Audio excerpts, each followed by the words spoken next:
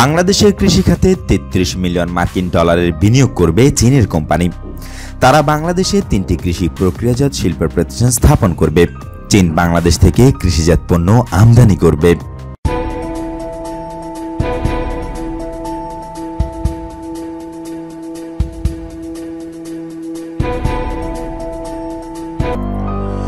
গত বৃহস্পতিবার কৃষিমন্ত্রী ডক্টর মোহাম্মদ আব্দুর রাজ্জাকের সঙ্গে মন্ত্রণালয়ে তার অফিস কক্ষে ঢাকায় নিযুক্ত চীনের রাষ্ট্রদূত জ্যাংজু এইসব কথা বলেন।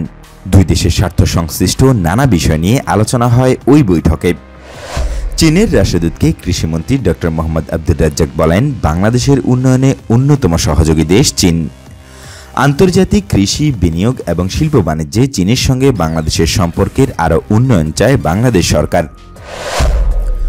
জাতির পিতা বঙ্গবন্ধু শেখ মুজিবুর রহমান চীনের সঙ্গে যে সম্পর্কের সূচনা করেছিলেন তা আরও টেকসই করে সামনের দিকে এগিয়ে যেতে চায় বাংলাদেশ। দেশের অর্থনৈতিক অঞ্চল, অবকাঠামোগত উন্নয়ন, বিদ্যুৎ ও যোগাযোগ সহ অনেক মেগা প্রকল্পে চীনের অংশগ্রহণ রয়েছে। দুই দেশের শিল্প সংস্কৃতিতে একটা মিল রয়েছে। কৃষি শিল্পের উন্নয়নে চীনের সহযোগিতা সবসময় কাম্য। সরকারের দূরদর্শিতা ও সময়োপযোগী পদক্ষেপ দেশকে খাদ্যে স্বয়ংসম্পূর্ণ করতে সক্ষম হয়েছে বলে মন্তব্য করেন চীনের রাষ্ট্রদূত। তিনি বলেন, বৈশ্বিক দারিদ্র্য বিমোচনেও বাংলাদেশের অবদান অনস্বীকার্য।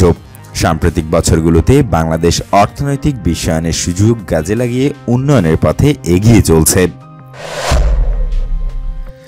দেশটিতে শিল্পায়ন ও নগরায়নের প্রক্রিয়াও ধাপে ধাপে এগিয়ে যাচ্ছে। বাংলাদেশ স্বাস্থ্য, শিক্ষাসহ সামাজিক ও অর্থনৈতিক দিক দিয়ে যে সাফল্য অর্জন করেছে তা সত্যি প্রশংসার দাবিদার। বাংলাদেশে চলমান রোহিঙ্গা সমস্যার সমাধান চায় বেইজিংও।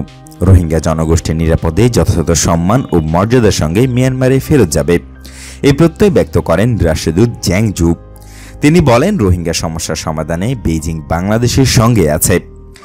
সন্ত্রাস ও জঙ্গিবাদ ও নাশকতা দমনে চীন বাংলাদেশ একসঙ্গে কাজ করবে বলে জানান তিনি।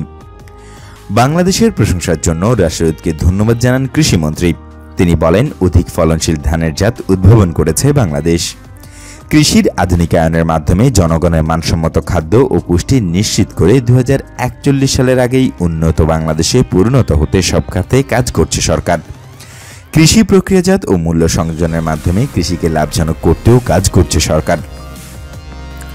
বৈঠক শেষে সাংবাদিকদের প্রশ্নের জবাবে মন্ত্রী বলেন, চলমান ধানের দাম নিয়ে সরকার বেশ গুরুত্বের সঙ্গে কাজ করছে। কৃষক তার কৃষি পণ্যের ন্যায্য মূল্য পাচ্ছে কিনা, কি পদক্ষেপ নিলে এই পরিস্থিতি মোকাবেলা করে কৃষকের মুখে হাসি ফোটানো যায়, এই জন্য স্বল্প ও দীর্ঘমেয়াদী পরিকল্পনা গ্রহণ করতে হবে। এই মুহূর্তে চাল রপ্তানির কথা ভাবছে সরকার।